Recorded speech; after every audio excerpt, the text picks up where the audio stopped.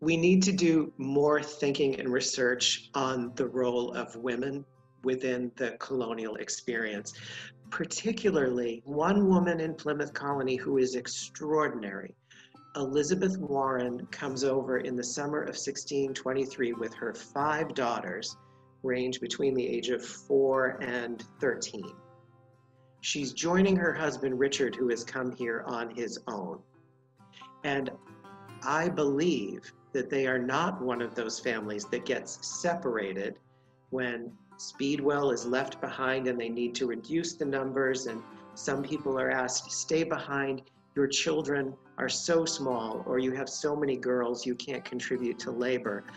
I think Elizabeth Warren was purposefully left behind in London because in 1619 there is a law that says, men, your wives may not do your business for you unless you are physically or mentally ill.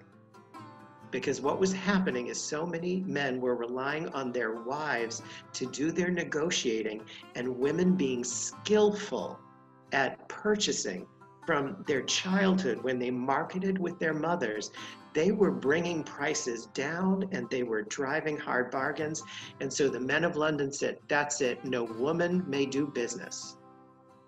But if a husband is ill or absent, a woman could run a business with no charge of masculinity or power grabbing. So Richard Warren, by coming to what he thought was going to be Virginia on his own, but leaving her in London, she could run a business.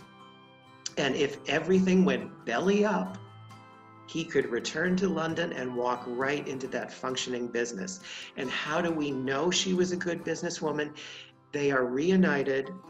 They are together only 4 years and he dies. He dies in 1628 and she never remarries. She's a widow for 43 years. And at the end of her life, she has one of the largest land holdings in the colony with easily 13 miles of coastline from what is now the town of Plymouth to the town of Sandwich on Cape Cod.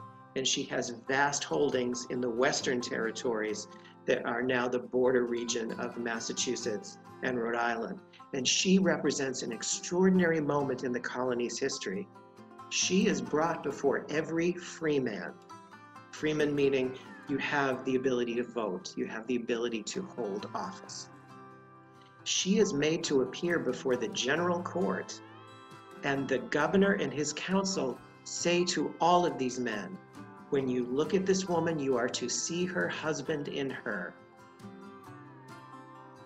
And for 43 years, she exercised the male role, knowing if she remarried, she lost all legal identity and all financial power. But what happens is she consolidates properties for her children, and her children become some of the most respected and affluent people by the 18th century. Extraordinary woman.